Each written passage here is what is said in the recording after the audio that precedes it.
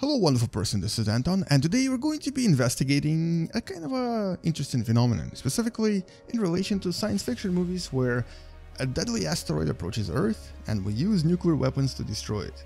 Let's actually play around in Universe Sandbox and discover what actually happens to asteroids that might collide with Earth if we decide to explode a nuclear weapon on it. Anyway, welcome to What the Math.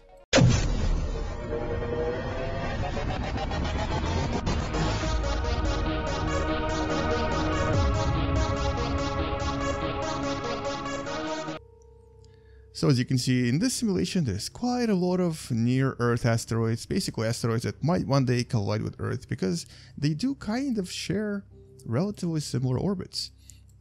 So far in the next few hundred years we're actually pretty safe, but there are a few asteroids that have caused panic in the past.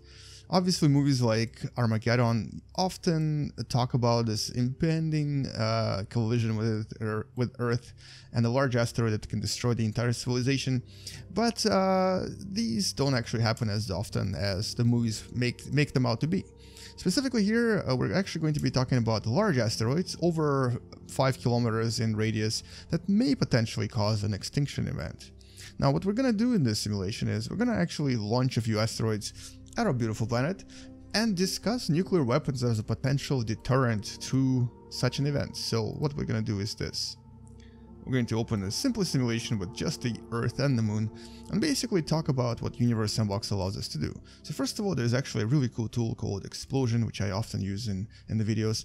And as you can see here, it actually automatically selects a kind of an explosion energy that you need to explode something. So for example, to explode the moon, that's right there, you would need to have 6.7 million Shoemaker-Levy comets launched directly at the same spot. Basically, it would be energy equivalent to this. In other words, it's similar to launching 2.7 times 10 to the power of 15 Hiroshima bombs, or 4 times 10 to the power of 13 megaton, or 0.000000001 energy of a supernova. In other words, this is a pretty cool tool that allows you to kind of look at how much energy is needed to destroy something, and specifically to launch those particles at that specific speed. So for example, for our planet Earth, we would need to have an energy equivalent to 7 times 10 to the power of 16 megaton just to launch the particles of Earth at the speed of about 10 kilometers per second. So quite a lot of energy.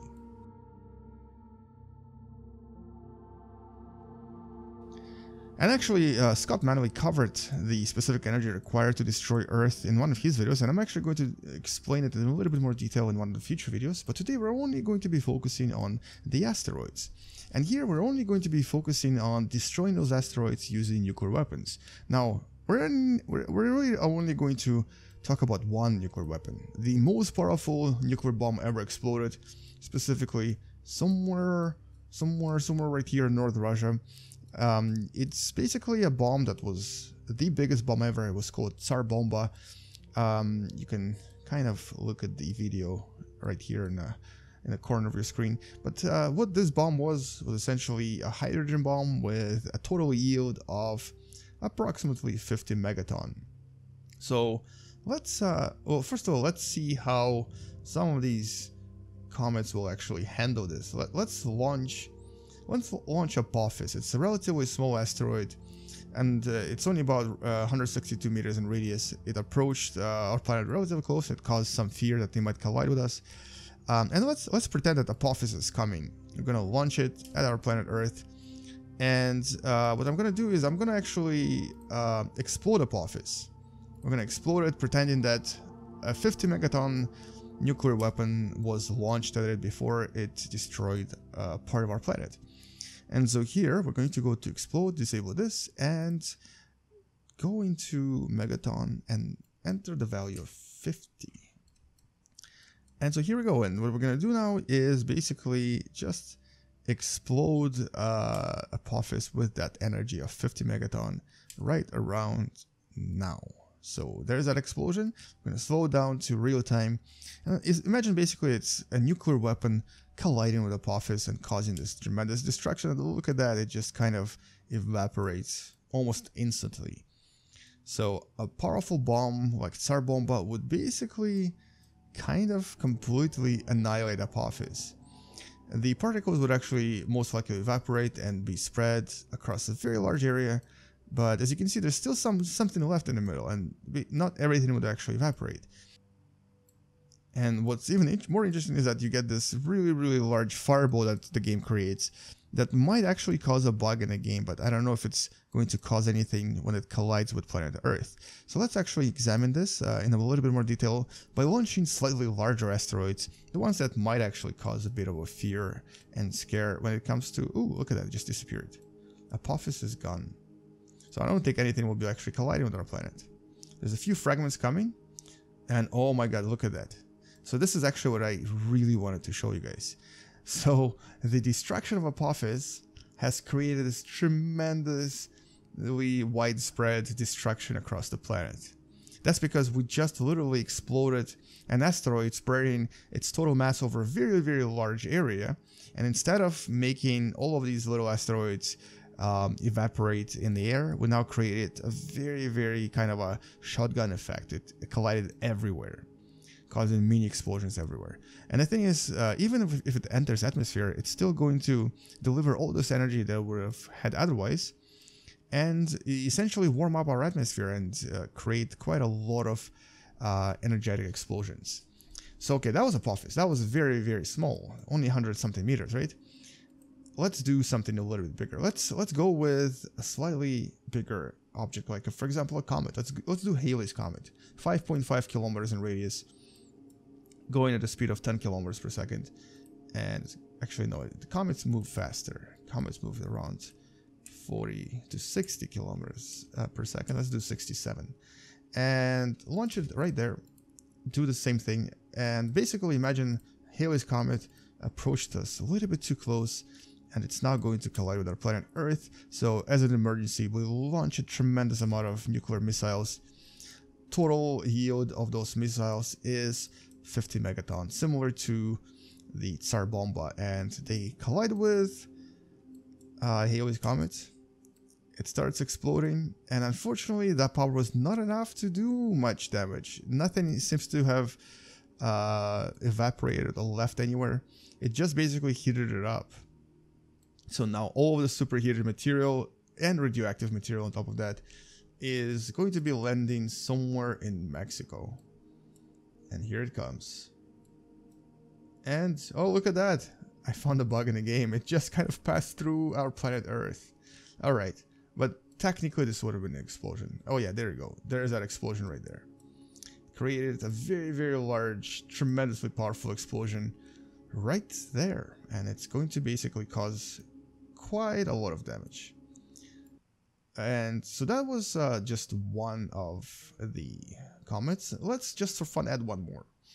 Let's do Swift Tuttle. It's a lot larger. It's 13 kilometers in size. And we're going to launch it from a little bit farther away, making this slightly more realistic. So it's going to be coming from here.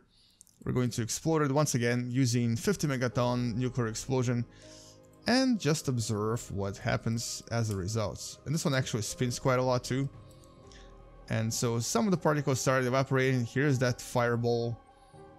And let's see if anything is left by the time it gets to our planet Earth. And here we go. 3, 2, 1. And it's still there. But also so are these fragments that have been exploded away from the comet, and they're going to be entering our planet in different locations, creating quite a tremendous amount of energy and explosions all across this area. Alright, so this time it actually passed through the planet once again without causing any damage. But that's just actually a bug in... Oh no, there it is. There's that damage. It's a bug in the game, but it still damaged the planet quite a lot. So as you can see, exploding an asteroid in or above the planet actually is not a very good idea. Not because it's not going to stop it, not because it's not going to destroy it, but because it's going to spread the damage over a much wider area. One solution, I guess, would be to try to split it in half and have two halves move around the planet like it did in Armageddon.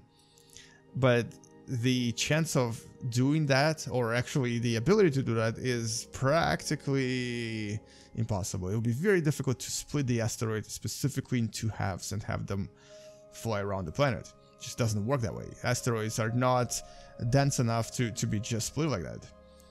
And so for this reason, exploding asteroids with nuclear weapons in order to save Earth is not a very smart idea. We can try to redirect them using maybe some sort of a solar energy, or maybe even nuclear explosions. Look at that, there's another explosion right there. But just launching a nuclear weapon and trying to destroy a comet, for example, using this nuclear weapon is really, really bad. It's just going to cause destruction no matter what you do. So there is a Halley comet. If it collided with Earth, and as you can see, the destruction that is going to cause... Oh, okay, maybe this is a little bit more... looks a little bit more dramatic, but the actual shockwave is less than it was when it was spread across a wider area. So in that sense, it's actually better not to touch them. Let them collide with Earth instead, unless you can redirect them. So hopefully you learned something from this video, and because I wanted to actually just talk about this, and in one of the future videos we'll talk about the idea of exploding moons and planets and other objects, and talk about the energy required and how it can actually be achieved. Anyway, thank you so much for watching. I'll see you guys tomorrow. Let's explode our planet before we end this video, and come back tomorrow to learn something else. Space out, and as always, bye bye. And maybe even consider supporting the channel on Patreon, because it does help me create better videos and make this more entertaining for you guys. Oh, look at that. My explosion is not working, and that's because I forgot to reset it to automatic energy. And there we go.